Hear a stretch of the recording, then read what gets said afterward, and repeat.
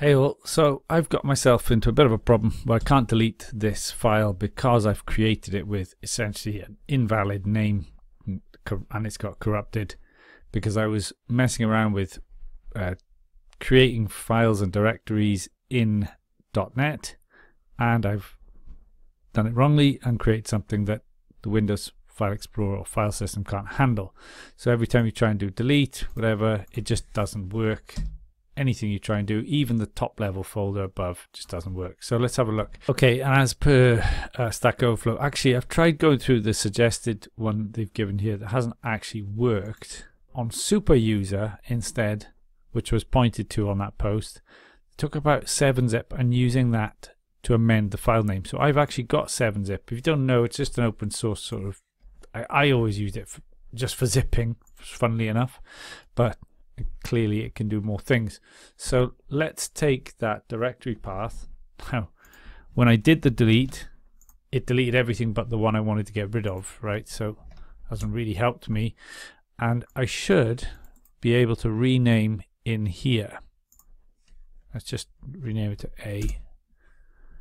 And finally, I've got it back to where I needed it to. And let's see, hopefully, oh, unbelievable. Okay, it's because I've got stuff inside with, again, with corrupted names, ... So let's just rename that. And let's see.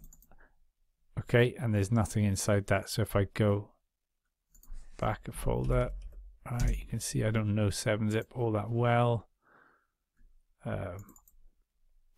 Let's see if I can just delete this one. Yes, okay. Okay, fine. That's not a problem. And if I then work back, I'm sure you could do it a more fancy way, but that will work. Ah, thank goodness for that. And so then I should be able to delete the project directory at the top level here. Okay, it's opening another. Yeah, I accidentally opened this as we're doing this. Try again. Maybe because it's opening 7-zip. Maybe actually, why not? Why not go up? Ooh, something's crashing. Okay, 7-zip doesn't like it because probably because I deleted the directory without closing it. And let's try that. Okay, might be because opening my command prompts. Let's just close everything down. Let's see. Gone.